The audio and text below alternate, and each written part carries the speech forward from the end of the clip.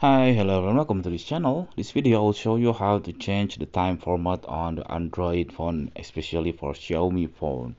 So I will open, this is my phone, it's Xiaomi Redmi Note 10 Pro, and then you have to open the toggle screen on the upper, and then you just press on your time, and then here the first window will be shown the alarm that you set.